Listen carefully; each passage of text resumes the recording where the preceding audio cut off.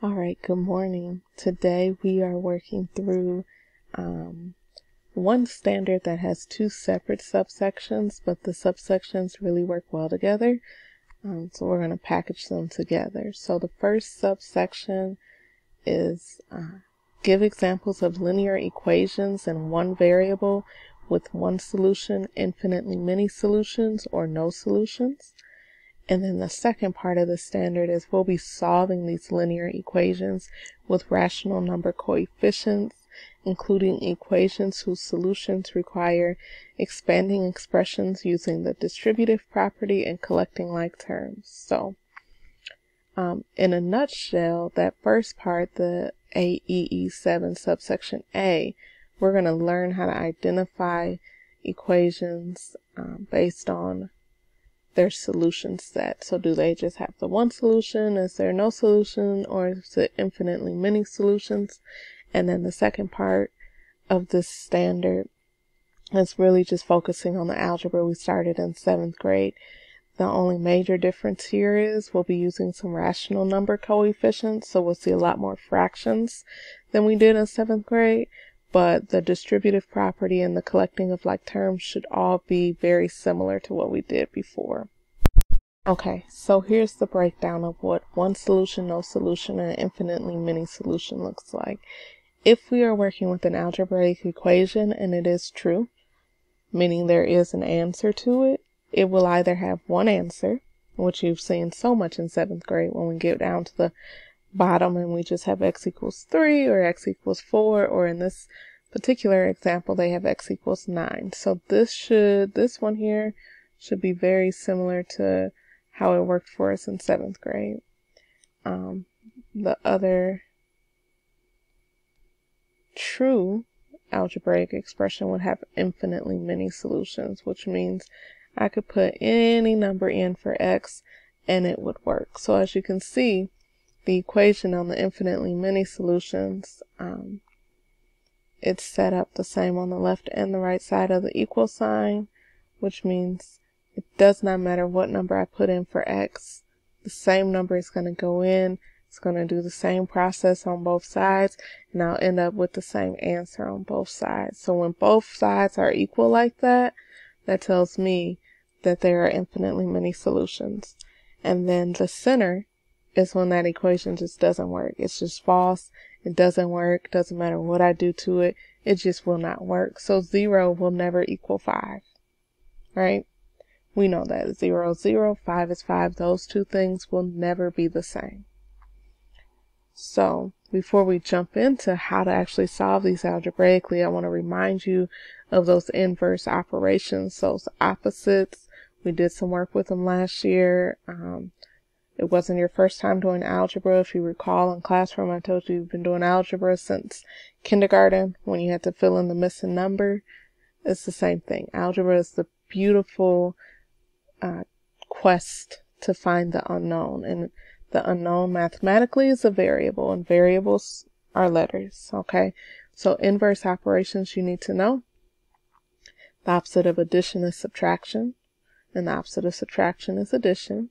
Multiplication and division are inverses of each other, and then squares and square roots are also inverse of each other, which we've talked a little bit about squares and square roots, but not too much. So don't worry about that one. I really want you to focus on those top 4, because those are the ones we're going to need the most to be successful. All right, so I have some problems here that I want us to practice. All right, so I have for us some problems to practice. So number 1, we have 2x plus 2x plus 2 equals 4x plus 2. So in a problem like this, I need to combine my like terms.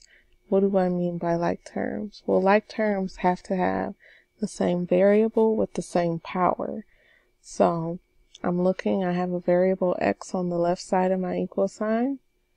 And I also have another one on the left side of my equal sign. So notice I'm only trying to combine like terms on one side of my equal sign separate from the other side. So 2x plus 2x means I can combine those terms into 4x. So I'm only adding the coefficient, or the number in front of the x, and then my variable stays the same. Then I'm just going to rewrite the rest of my equation.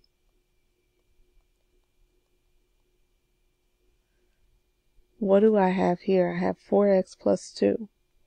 I can stop right here because I already know something very special about this. If I refer back to my last slide, I can see I have a setup very similar to this one, where it is the same on both sides. So when it is the same on both sides, we call it infinitely many solutions, meaning I can put whatever number in I want for x, and it will always equal the same thing on both sides of that equation.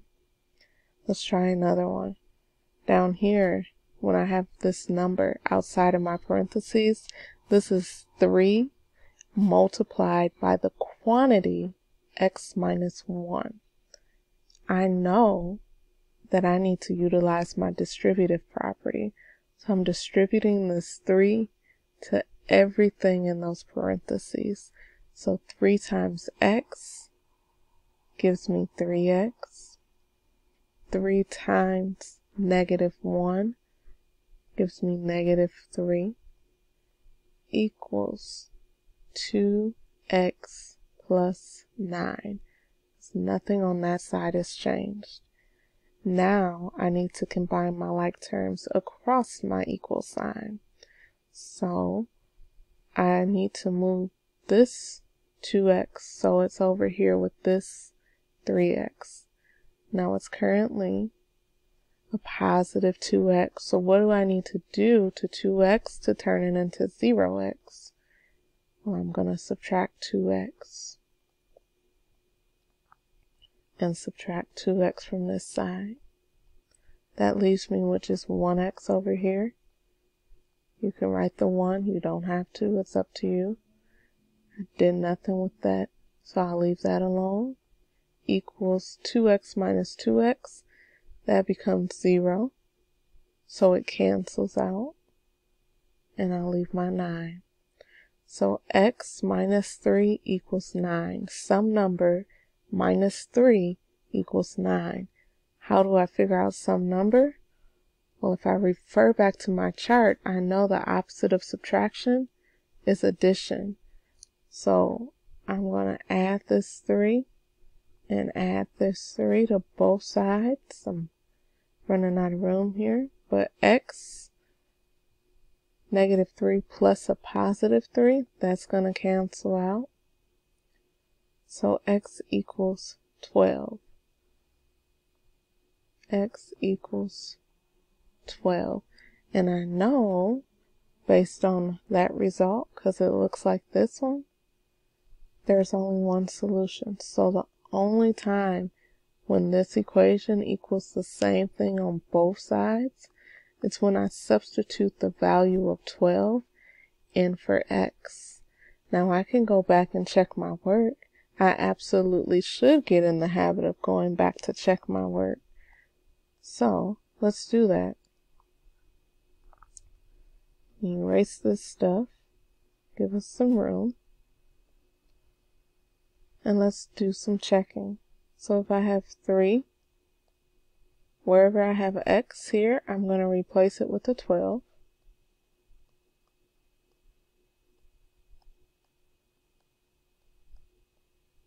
And I put that 12 in parentheses so it looks a little cleaner, because if I had just written 12, I would probably think it was 212.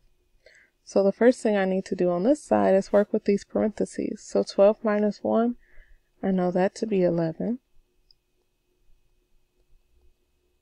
When I have a number next to a number like this, it indicates multiplication. So 2 times 12 is 24.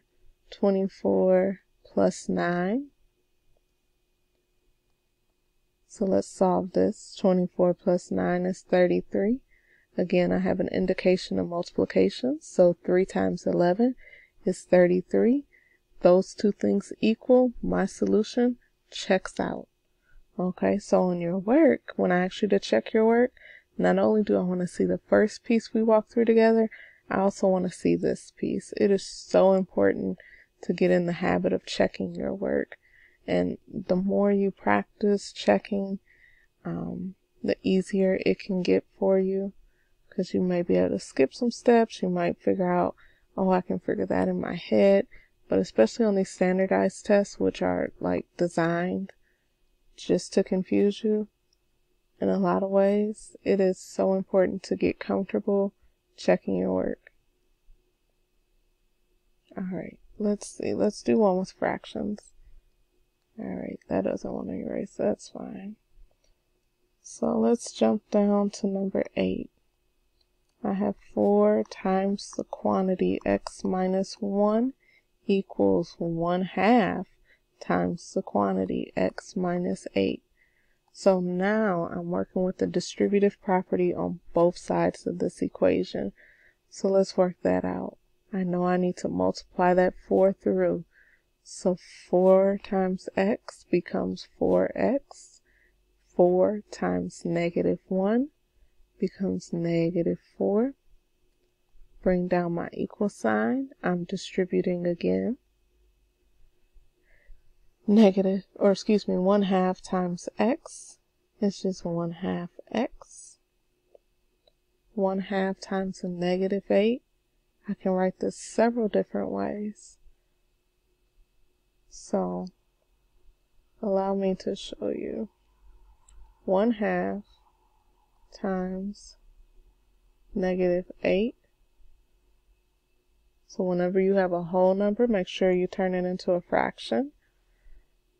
And then we multiply across. So multiply my numerators together. 1 times -8, I get -8. And then 2 times 1 just leaves me 2. I can leave it like this if I want, or I can remember that every fraction is a division problem. So -8 halves is the same thing as -8 divided by 2, which I know to be a -4, so I can rewrite that just like that. Now I need to do some shuffling around. I need my variables on one side of this equation, my constants or my numbers on the other side of the equal sign. So I'm going to move this 1/2. And I'm going to move it over here. So this piece cancels. 4 minus 1/2 leaves me with 3.5x minus 4 equals -4. The opposite of subtraction, again, is addition. So that cancels. And what do I have here? I have 3.5x equals 0. Well, the only time that could be true is when x equals 0. So once again, we have a one solution problem. So in this example, we've seen infinitely many. We've seen a couple with one solution. We will continue to practice so you get exposure to what a no solution looks like. But the key takeaways of this, when we're working with these algebraic equations, we're going to have 3 varieties. They will all fall into these 3 different hats. They will either have one solution, infinitely many solutions, or no solutions. And we determine that by using our algebra. So if you are rusty on your algebra, it's time to get in your practice because it's showtime. So take this knowledge, go forth and be great. Ciao for now.